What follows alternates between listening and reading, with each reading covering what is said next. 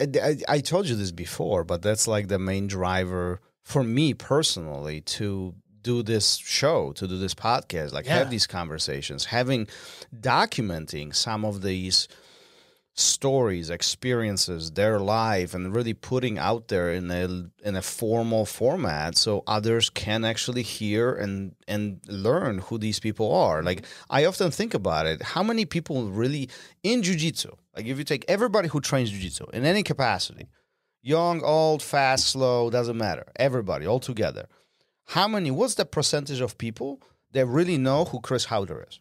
Right. Yeah, like very low. We don't know. Well, I'm curious. I think it's low. I think it's because I've spent time on the mat. And I bet you that, well, I don't know. Again, I shouldn't be betting anything, but I'm curious how many was the percentage of knowing who Matt Thornton is? Right.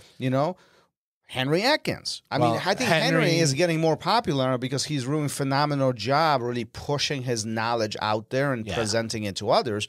But even then, how many people really know who he is? Right. And do you think that people know who Rickson Gracie is? Like, do you think they know who Helio Gracie was? Do you think they know? I think maybe Royce Gracie is more popular because of the explosion of jiu-jitsu and the fun. But like, really,